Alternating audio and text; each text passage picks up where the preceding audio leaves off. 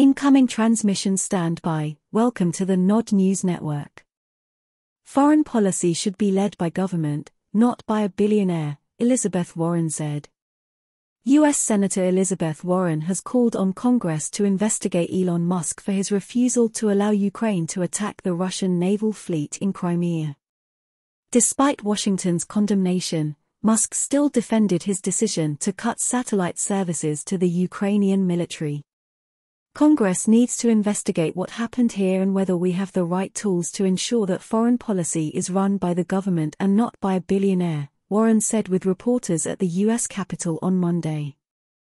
Musk and other big tech CEOs are scheduled to meet with U.S. lawmakers on Wednesday to discuss artificial intelligence.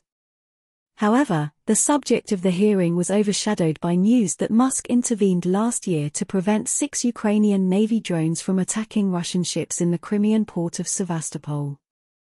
Ukraine's military has used SpaceX's Starlink satellite internet service for communication and guidance since the start of the conflict with Russia.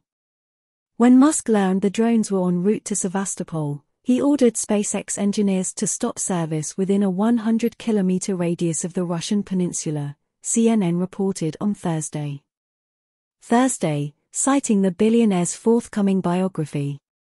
As a result, the drones lost connection and landed harmlessly, the report stated. Ukraine's Minister of Digital Transformation, Mikhail Fedorov, then begged Musk to reactivate the signal via SMS, but Musk refused.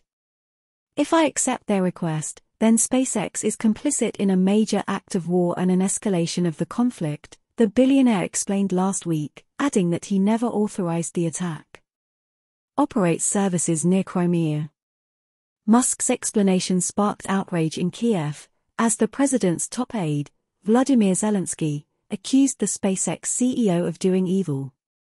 In the United States, CNN host Jake Tapper on Sunday claimed that Musk had effectively sabotaged a U.S. ally and asked U.S. Secretary of State Antony Blinken if he would face consequences result for stopping the attack or not.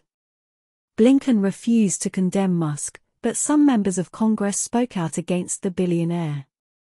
Senate Armed Services Committee Chairman Jack Reed told reporters on Monday that Musk cannot have the final say on national security.